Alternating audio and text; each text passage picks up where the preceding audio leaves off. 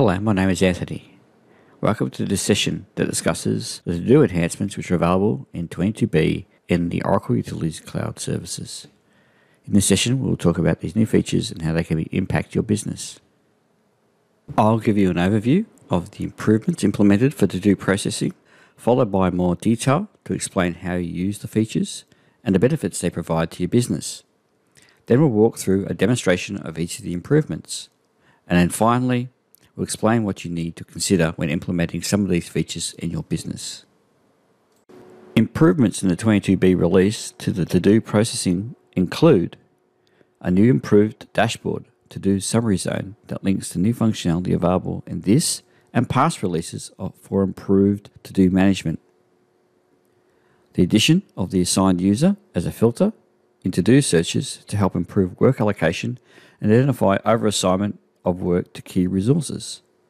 And finally, the to-do analysis dashboard has been enhanced to provide details of the to-do entries that are a result of the advanced filtering available to improve management of to-dos. The first enhancement is to do with the to-do summary dashboard zone. The originally summary dashboard zone has replaced with a new improved zone that links to the improved capabilities provided to summarize your to-do workload. The new dashboard links to the improved to-do search, to-do maintenance, and to the to-do analysis dashboard to allow you to manage your to-do workloads more efficiently with these new and improved capabilities. The next enhancement is to the improved to-do management portal. The enhancement now allows the assigned user as one of the many filters that can be used to search for relevant to-do entries. The inclusion of this additional filter allows workloads to be better identified, assessed, and managed appropriately from the management portal. The next enhancement is designed to improve the interaction and usefulness of the to-do analysis dashboard. This dashboard allows users to interactively filter and segment to-do entries using a more visual representation for analysis.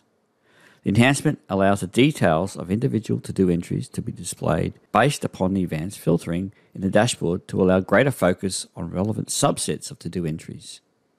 Now let's take a look at the improvements in to-do processing in this release. Welcome to the To-Do Summary Dashboard Zone Enhancements demonstration.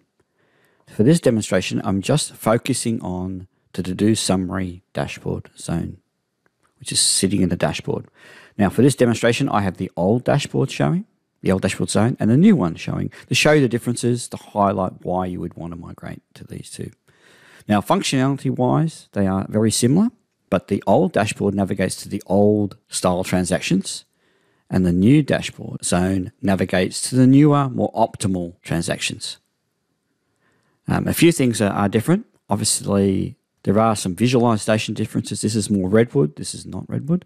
A couple of things to point out. So the bar here is clickable on the old zone. It's not clickable here, mainly because the link that clicked here is more efficient and has more functionality to isolate the to-do entries for you. So it's not needed. Same with the refresh button. It's not needed for the same reason. This zone has been optimized for processing as opposed to this zone.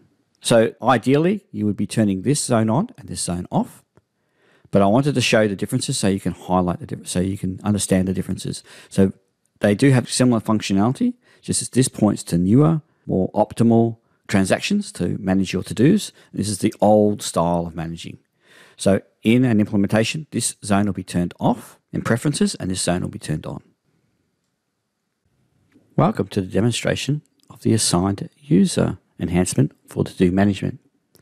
On the to-do management portal, which you can access via the menu or via unified search, you will see additional criterion has been added or filters have been added to allow you to focus on assigned users. This allows you to find to-dos using various criterion and filter them out to assigned user so that either you can use those work and allocate to someone else if you're a supervisor, or you can assign it to yourself if someone is away, for example, and you want to find out what work is outstanding for a user and reassign it. This allows more focused optimization of finding to-dos that need to be worked on. Welcome to the To-Do Dashboard Enhancements demonstration. You can navigate to the To-Do dashboard from the menu or from unified search. Once you're in the dashboard, the product will load a set of zones and graphs mainly graphs, that basically list the non-complete to-dos by different dimensions, including role, status, priority, age, and type. You can interact with the zones by clicking the graph elements that you're interested in. So for example, I'm interested in the priority 20 to-do entries. I can click on the entry here and it will refresh all the zones with that as a filter. And I can continue to find my zones by clicking on more criterion, including to-dos. So I want to see here high bill complaints. I can click on high bill complaints. And that will again refresh. So I am slicing and dicing the data to suit my need. Once I'm finished slicing and dicing, I can now see what to-do entries. The enhancement is to see what to-do entries. You click on the Details tab. This will now list the individual to-do entries that make up that list. I can actually assign them completely to people. I can work on them individually. I can look at more information about them across the zones. I can even refine the search and criterion additionally using filters.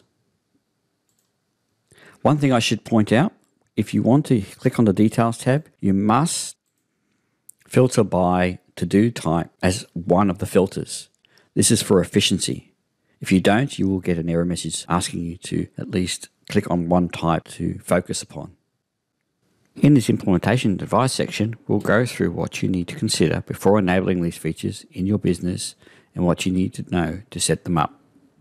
Most of the enhancements are automatically enabled for you as part of the upgrade.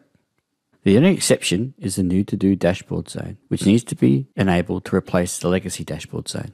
To do this, you must add the F1 TD sum service to an appropriate user group so the users of that group can now access the new zone. Additionally, the user preferences of the individual users or template users, if template users are used, needs to be to disable the legacy dashboard zone to avoid confusion between the two dashboard zones. Details of this process are included in the release notes for your administrators to follow. This concludes this presentation. Thank you for watching.